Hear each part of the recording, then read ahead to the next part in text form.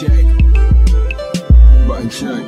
What is up, everybody? Welcome back to a beautiful day. It is Friday. We done made it to the weekend. We's about to check these buttons. We got a very hot topic. The first official button check of the New Year's 2020. We're gonna start it off right. Let's go. And on that note, before we kick it off and dive into all this information, I hope you guys had a godlike New Year's Eve. I know we did on this family. We have a lot changing for 2020. We'll get into it. We have a whole nother channel that we're launching. There's a lot of stuff behind the scenes. There's just more grind and more shine in 2020, baby. And I'd like to announce that, take a look right now. The atmosphere, everything you see, button check, as you know it, is changing. It is sad to say, but we are moving. We are moving, therefore the atmosphere, this room will no longer exist. I've known, Button Check has only known this room as Button Check, but no longer. Today, literally, is the last day that Button Check will ever be filmed in this room. Filming in here for the last time is definitely bittersweet, but definitely bigger and better things to come for 2020. I can't wait to get for the new setup. Maybe we'll do a video capturing like our new crib and stuff like that. It's exciting, man. I'm excited. It's a beautiful new place, so more to come. So anyway, we're saying that, man, yo, let's get into this 2020 action. Let's go. Check Discord, they're streaming you at Mall of America. Wait, what? Am I on a screen at the mall? Does that mean I have to enter family-friendly mode? Yeah, is chat on screen? Hey, Mall of America, what do you think of these? What do you think of these bonanzas? Attention, Mall of America. Oh shit, I am on it. Holy crap, look at this. Check it out, guys. Apparently, so Mio is at the Mall of America. She said she was going to check it out today. I guess I'm on a screen. I'm just on there. That's cool.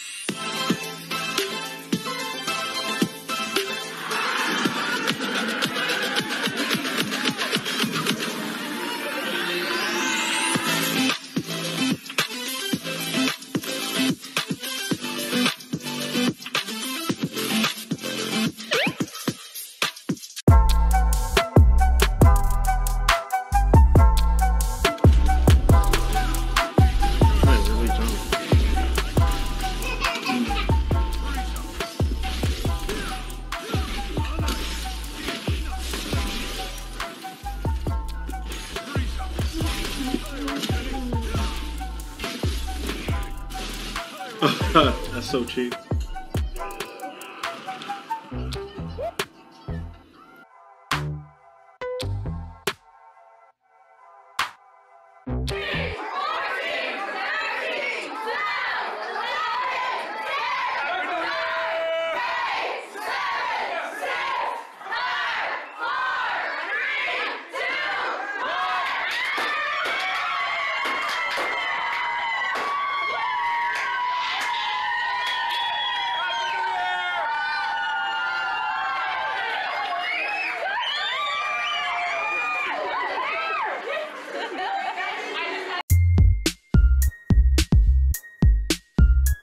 All right, so these right here are the buttons that need to be checked. Now, this is not a new topic at all, but this is one that just recently came up, and of course, I feel like it's gonna continue up because it's the FGC. Anytime you got esports with the FGC, you're gonna get a question like this about the lack of money thereof or poverty gaming. All right, so it first started right here when I saw Snake Eyes post this, right? Pretty much saying that he is parting ways with Red Bull, thanking them for everything, which is mind-blowing, man, because if you think about it, damn, Snake Eyes has been with Red Bull forever, since I can remember, like back in what, Ultra, if I'm not mistaken, but the dude has been with Red Bull, just holding it down for a long time. Now that he's parting ways, I mean, I know he's gonna go on to, you know, great things as well, but one can't help but wonder, what does this mean for the career as far as Snake Eyes in Street Fighter V? And with that, you really can't say, I know if this was like a regular season, maybe you could say, well, it's gonna be like the rest of them, but with the game changing all around, the new V skills, the new mechanics and stuff like that, the game feeling different, it really does seem like there's gonna be new players or like a changing of the ranks. Could be, you know, it could be just the same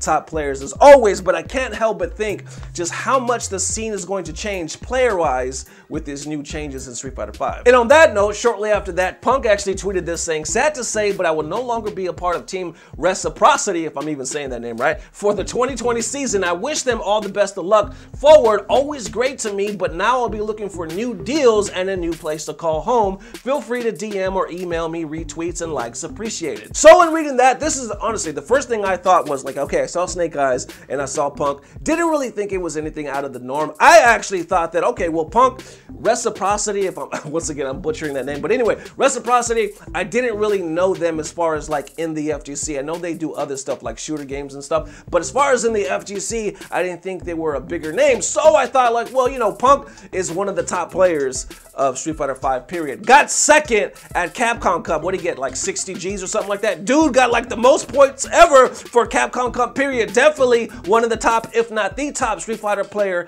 ever, Street Fighter V player, I should say anyway. So definitely a coveted, like just right up there, one of the top players you can get. So knowing that and seeing that, I was thinking, well, you know, maybe because he finished such a good year, maybe he's looking for a better deal. You know, he kind of cashed in his chips. It was like, yo, all right, now where's the better deal? But apparently, surprisingly, that's not the case at all. Mr. Chad Larson, who happens to be, I think he's the president or CEO of Team Reciprocity, actually posted this shortly after saying, we will not be competing in Street Fighter 2020 as the economics no longer meet our criteria for leagues Rec can support. It's been an amazing year with Punk the God. He will be missed. All right, so now we start piecing all this together. One, it's actually surprising to me that they would even make a statement like this. Like, why? Why would you, like, first of all, they already made a statement saying, hey, you know, like the typical standard esports statement where everybody say, thank you for your time with us. We will be miss you. They do it like a little montage and shit like that. Everybody does that. Okay, so right here, as you can see, they did that. But then on top of that, they did this,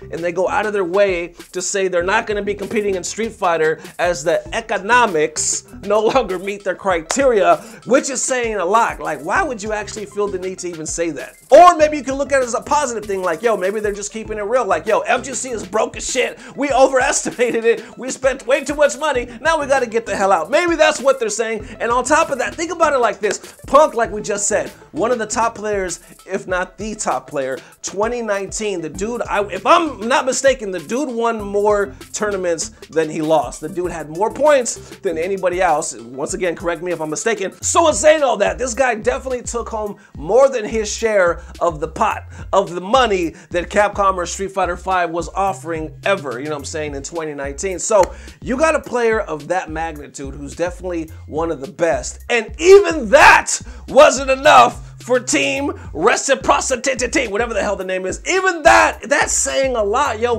If this was just a regular, like I could see if it was a regular Street Fighter player, or regular, I mean, somebody doesn't place all the time, somebody doesn't win all the time, that's not top tier, like Punk the God, who's considered one of the best in the world, then I could see like, yeah, I understand. But this is one of the best players in the world, hands down, and it still fucking wasn't enough to make it happen in this esports realm. And real talk, let me know how you feel. Maybe I'm just overreacting, but it definitely seems like this is the language that's being translated to us right now with the economics and them making this statement by Team Reciprocity. God, I hate saying that name. And real talk, let me know how you feel. Do you think this is just some overreacting on my part? But it definitely seems from Team Rec right here from Chad Larson, that is the language that's being translated from us right now with the whole economics of Street Fighter. And it just, when you look at it like that way, it just says a lot. Like, we all know that a lot of people claim there's not much money in the FGC, period. Other people right here saying, you know, there is, people just gotta find the way to do it and not just, you know, go too overboard. A lot of people believe that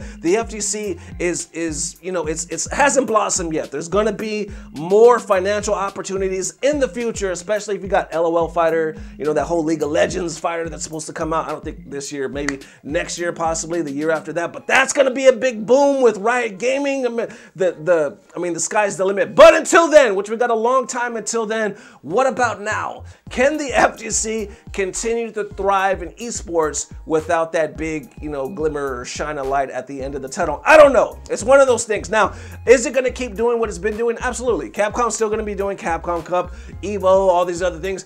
The FGC will continue to do what the hell the FGC does. But as far as esports actually diving in, sinking their teeth into the FGC like we all hope they would, as far as having careers, as far as people doing this full time and just being able to support their families full time and doing this, you know, more so than ever, right now, I don't know, seems kind of slim. Thank you once again for your support in blowing up the hell out of this channel. It's definitely become something in the beginning that it wasn't in the beginning. Now it's kind of like a FGC, ESPN, like a news source. What cats are doing for the MMA world, we're doing here for you guys at the FGC. So thank you guys for all the love, all the support, all the homies. We're growing, we're doing a bunch of stuff. I'm rambling. Thank you for watching. We'll see you guys bright and early at the new location, a new atmosphere, a new button check. See you soon. Peace. Blah, blah, blah. Subscribe. And I saw this. Punk released this saying, sad to say, but I would no longer be a part of Team Reprocip. I always say this fucking name wrong. Reprocipity? And I saw Punk post this right after that saying, sad to say, but I would no longer be a part of Team Reprocipity. Fuck. Sad to say, but I would no longer be a part of Team I cannot fucking say this name. Sad to say, but I would no longer be a part of Team